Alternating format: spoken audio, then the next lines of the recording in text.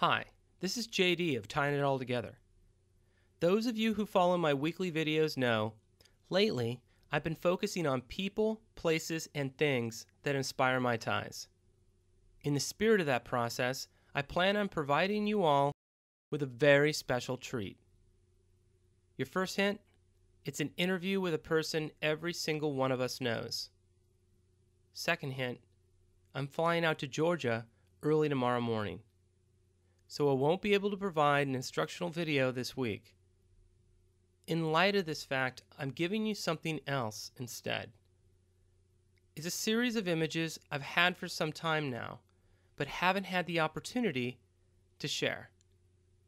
They're associated with step-by-step instructions I was originally planning to add to my forthcoming book, Paracord Project Inspirations.